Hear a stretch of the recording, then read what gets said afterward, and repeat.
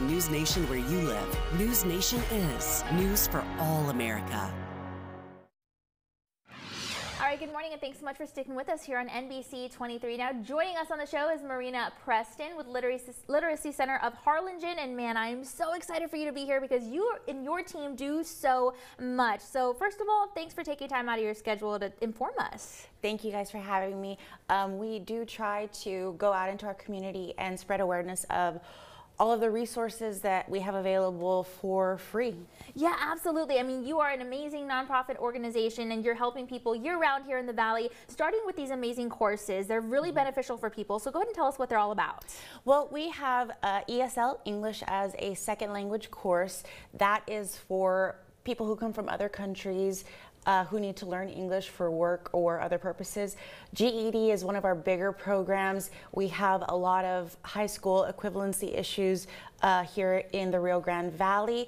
We have citizenship classes. After 5 years of being a legal resident, you are able to take a citizenship test to become a citizen. After 2 years married to a citizen, you can also take that same exam. And we have a tutor that trains to prepare for that exam. We have what they call ASVAB test prep training for those considering going into the military. Okay. We have basic literacy for native English speakers, and we recently started a book club. I love that, and reading can take you in so many places. Absolutely. It's a form of escape, but also good education, and it's just fun. You can read together. Yes, it's a good bonding experience. It is. It's good for family togetherness, family closeness, routine, yes. I love that so much. Very cool. And your team is so dedicated about what you do. So tell me about that, because that's a really big driving force for everything all the operations that you have.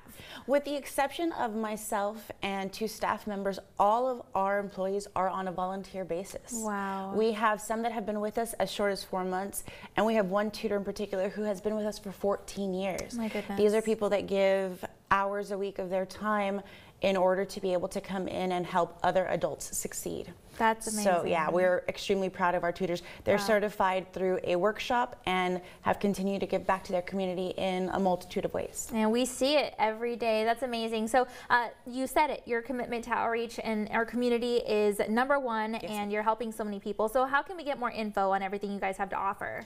We actually have a Facebook page. It's the Literacy Center of Harlingen.